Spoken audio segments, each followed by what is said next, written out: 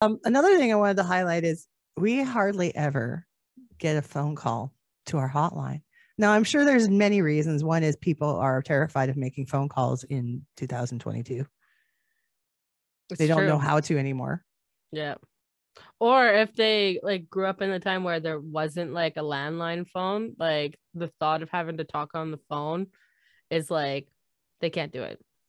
It's like that aspect of socializing is almost dead.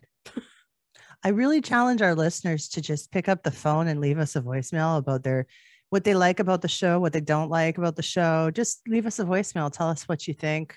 There's always, let us know about your favorite episodes and all of that. Just say something stupid to me. Talk dirty to me. I don't even care. And if you don't like calling, tell people.